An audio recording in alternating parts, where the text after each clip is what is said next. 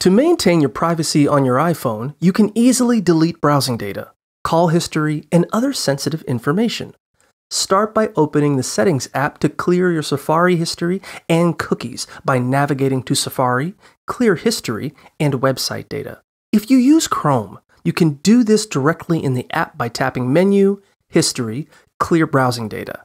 To manage your call history, go to the Phone app, select Recents, tap Edit, and then Clear. For text messages, open the Messages app, tap Edit, select Conversations to delete, and Confirm. You can adjust message retention settings in Settings, Messages, Keep Messages. To clear Siri and autocorrect history, go to Siri and Search and General respectively. If you wish to delete your Google search history, use the Google app to access your profile and delete it from there. Finally, for a complete reset, you can erase your iPhone, but remember that synced data on iCloud will remain intact until you sign back in.